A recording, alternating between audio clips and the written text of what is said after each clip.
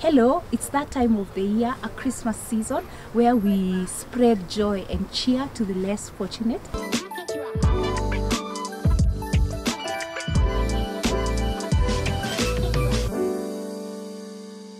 Ways Vivian is part of a group known as Kind Hearts, where we contribute money on a monthly basis, and this money is channeled towards charitable causes. So today we're in Kiambu County. As you remember from my previous video, we were at Mulot in Bomet County, where we were able to spread cheer and joy. So today we are here at Gracious Steps Special School.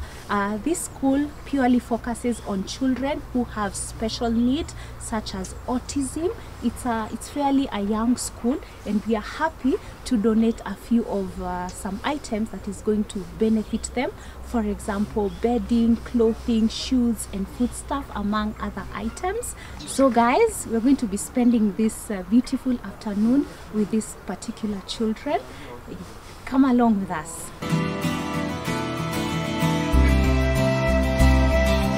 So my name is Isaac. I'm the leader of the team. As I was telling you, Kind Hearts. That's how we started. And this is what we do best. And it's a blessing to us. We feel satisfied when we visit such a home. And you come and share ile kidogo tuko nayo. It might not be for long, maybe for 2 days, but at least tunashukuru Mungu for that. So I'm the leader of the team. My name is Rose. My name is Simon Kasiemo, a member of Kind Hearts. Caroline Jerry, member of Kind Hearts. Paul Wasugu, a member of Kind Hearts as well. My name is Vivian Kimboy from Kind Hearts.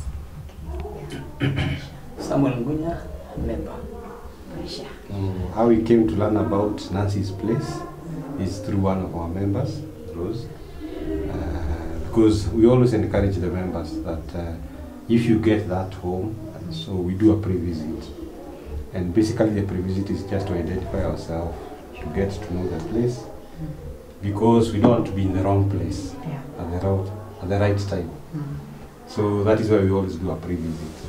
But obviously Rose had done the pre-visit, and the team was comfortable, and we set a day so that we can visit. So, and I thank God that we've made it. Hata kama tumepotea, at least we made it. At least we made it. I'm humbled. I may lack words, but I thank you. That's what I'm called. Yeah. For making it possible and for the prayer being answered. Yeah, my name is Nancy. How I came to learn about special needs children, I started dealing with special needs children when I was a very young girl. I was 16 years old. I don't know whether Rose knows about this. I was 16 years old. In the village here, then we find a child, and then we are like, let me just go and help the child. Unasaidia mtoto, kama mtoto communicate, you get surprised mtoto anaanza kuongea. Kama ni the ones who are not walking, unamwanzisha ma exercises, unapata mtoto anaanza kutembea. So I never knew that there were special needs schools. So I continued. Then one of our distant relatives, the mother had stroke. I was in a day school. So after school, I used to go and massage the mama, do some exercises, and therefore the son realized I have something in me. So after Form 4, I won't mention the year. We can see. You can see. He asked me if I would like to work in a special needs school. He comes, what is that? On Monday, let's go. So we went together to Jakarta Special School. I worked there as a volunteer for 6 months. Then they saw the interest that I have in the passion. Then I was employed by the board of the school. I worked there for 2 years. Then I resigned. After resigning, I went to Nairobi School. This one which is at Kabete. There I was not comfortable. Actually, even a term didn't end. I didn't even tell them kwaheri. I just felt that I'm not comfortable with the regular students. But after kukaka kidogo, my aunt knew about a rehabilitation center for street girls. I got a chance there. I was very much comfortable with the street girls. There I worked there for 6 months. I had gone to there to relieve a lady, and I was like, wow, at least I've done something there. Counseling, leading praise and worship, guiding the girls and all that, teaching them in the classroom setup and all that. Then, I got married. Then after getting married, after my firstborn, then I was like, I think I've left something. So I thought like now starting looking for a job. And my dear was not even trained, but the teaching was within me. So again, I started going to the village where the special needs children are, and then finally, Osho Academy, they wanted to start a special needs school, but they didn't have any knowledge on how to start it. So they went to Jacaranda Special School to get a teacher from there. By those days, it was only Jacaranda Special School, which was known. So when they went there, they were told that they can't get a teacher from there, but there was a lady who used to work there. And she was very much dedicated to her work, and she has a passion for special needs children. So they were told that to look for that lady. Once they get her, Wampeleke Osho Academy. They were given a duration of time. Now when the time was almost over, that's when someone got me. Then I went to Osho Academy. I started the department. That was in 1999. I resigned last year. And Osho Academy I worked for 22 years. And what made me work there is let me say it was a comfortable zone. And also, I got my training from there. When I started the department, the foreign year that is when KISE were starting the in-surface courses. So I was a pioneer of KISE, Institution for the Distance Learning. I did diploma course, then after diploma, I did psychology. Psychology, I was pushed by the parents because I really wanted to know why the parents are in denial. Then I said, for me to help this child, first I have to help the parent. Because the parent has to accept first that this is my child. And for me to be in a position to help the child, I must accept it. So before you handle the child, you have to handle the parent. Then I did psychological counseling, the diploma. Halafu sasa tukaendelea. Then what motivated me most at Osho is handling a child who couldn't write anything. In a duration of time, the child started writing. A child was not speaking, the child started speaking. A child was not walking, the child started walking. Then I was like, what? I think there's something in me. So then I was like, although I was still looking for green pastures there, like I used to get regrets. Then I continued, and I was like, I'm never going for another job. But I told God, after Osho, may I have my own school whereby I can impact now my society. Whereby those children whom are being neglected by the society, I can be able to change their life and they become someone in that society. I never knew it was that difficult. It is not an easy job, especially when you have started something and then all of a sudden there is a COVID, you have to close the school, you're not very sure of what you're doing, you have put all your money in the business, nothing is coming up. And the children that you're getting, because of how our society is, the parents think that we have donors. So you're getting students who are not even paying the school fees. But I was like, okay, let me go for that.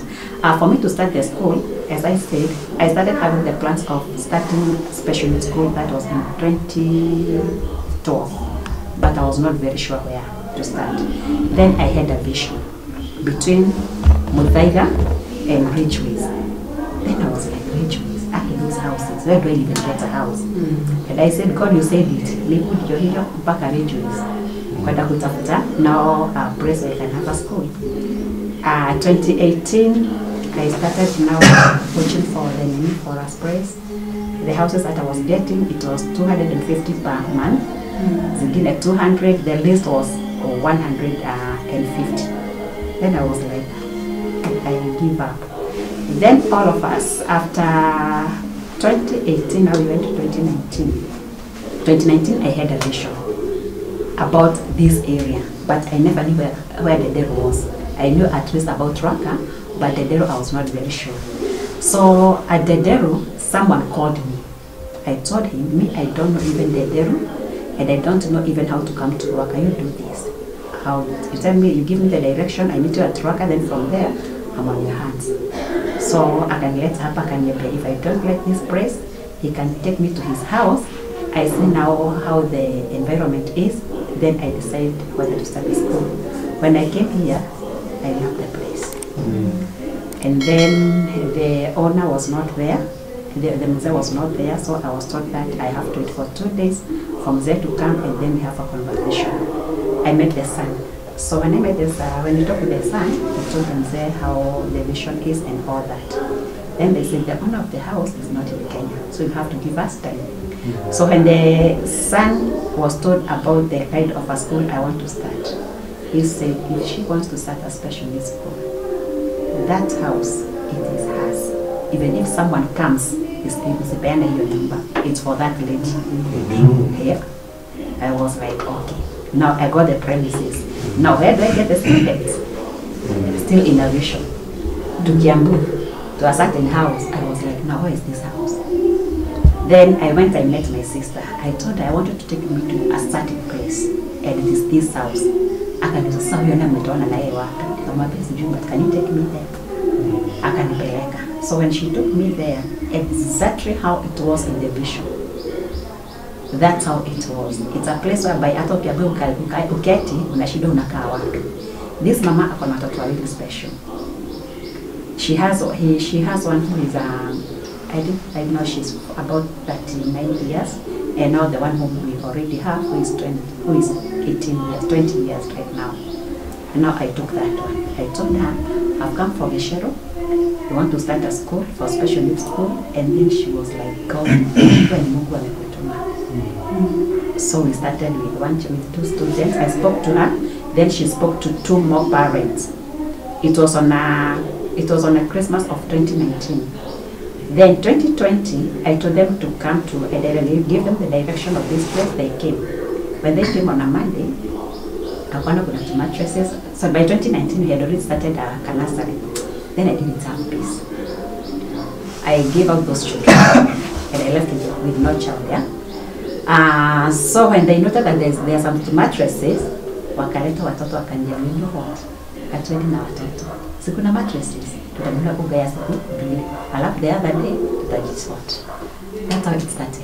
Do you have a special curriculum, or is a curriculum from the government that is being followed? Yes, there is. We have a curriculum.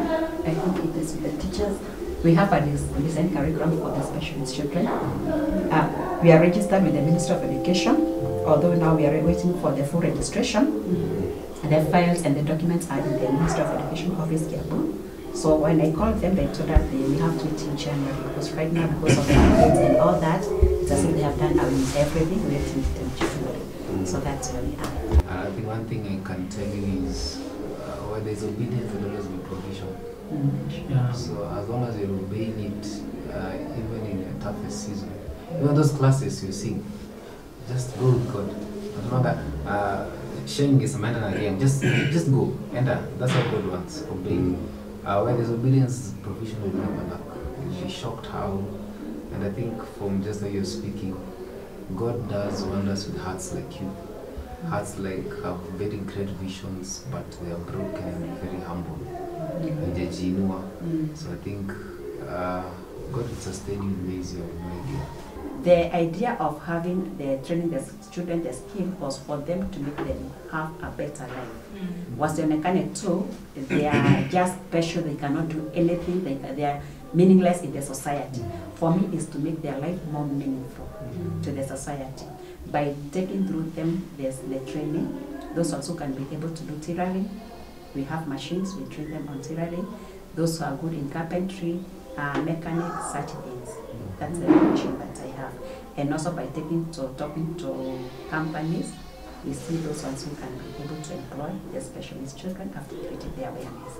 What you're doing, also you're ministering to us and the people who come and visit you. So mine is it's not easy what you're doing, but I think I would just like to appreciate you for the good work that you're doing.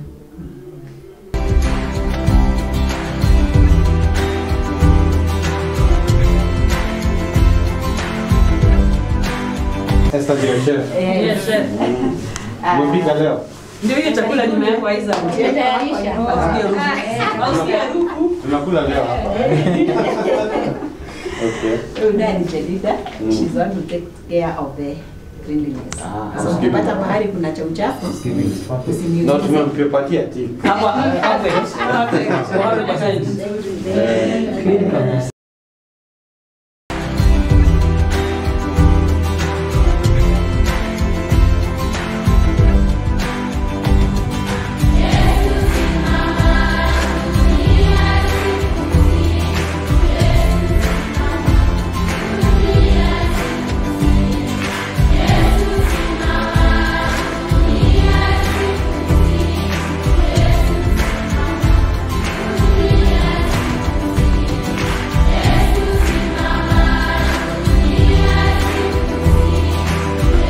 So that's how big the dormitories are. Yeah, that's good.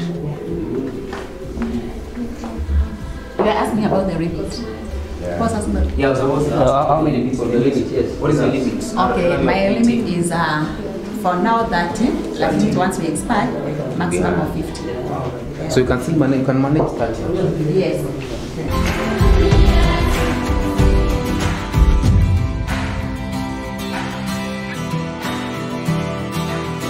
This is our kashaba.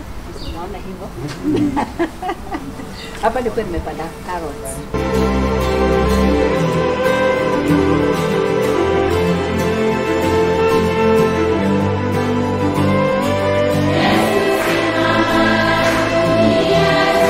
So this is our playground.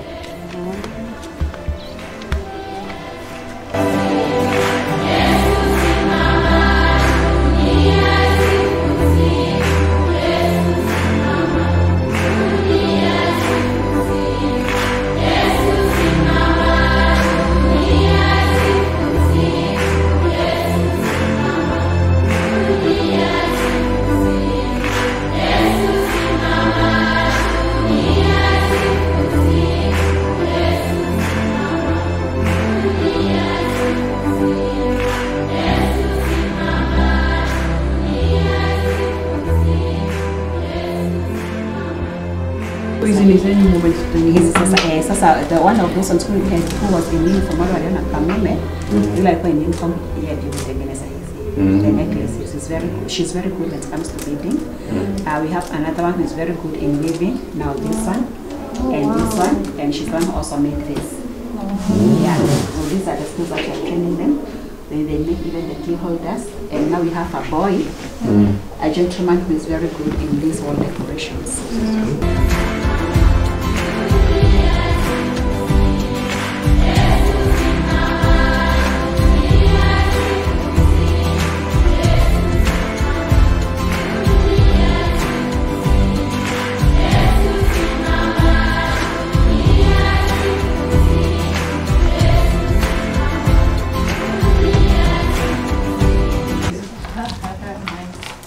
Promote na hizi na hizi. How much? Jane, how much is this? This is 1,200 plus how much? 800. That is how much? 2,400.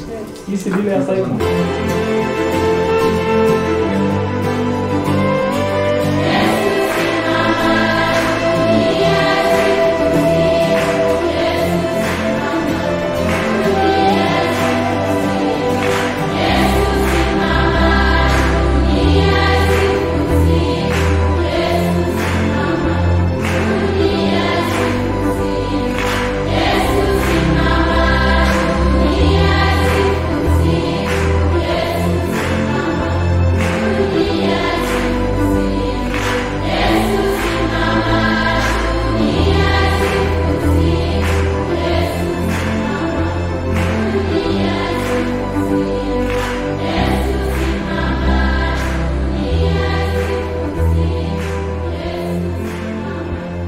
Thank you very much.